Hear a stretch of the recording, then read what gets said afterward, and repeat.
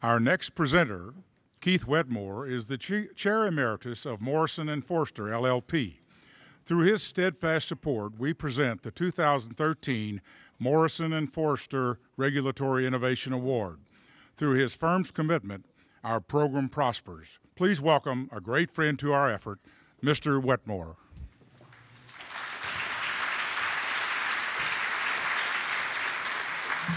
Good evening. I'm Keith Wetmore, Chair Emeritus of Morrison and Foerster. Several years ago, Morrison and Foerster, through the Burton Foundation, established the Regulatory Innovation Award. As a country, we seem to be emerging from the financial crisis with conflicting views of market regulation. On one hand, some view heightened regulation, especially in the financial sector, as beneficial in and of itself, regulation for regulation's sake, as it were. On the other hand, others view the re-regulation of markets with high suspicion, fearing that the new wave of regulation favors only those players with deep enough pockets to lobby and lawyer their way to favored results. The Morrison and Foerster Regulatory Innovation Award seeks to honor those who have identified a third way, smarter and better regulation, reflecting changed markets and changed market participants.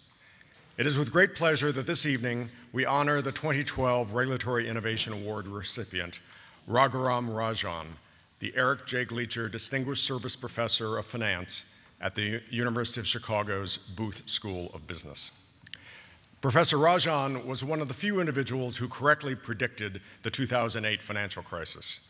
He authored the book, Fault Lines: How Hidden Fractures Still Threaten the World Economy, which discusses the causes and outcome of the financial crisis.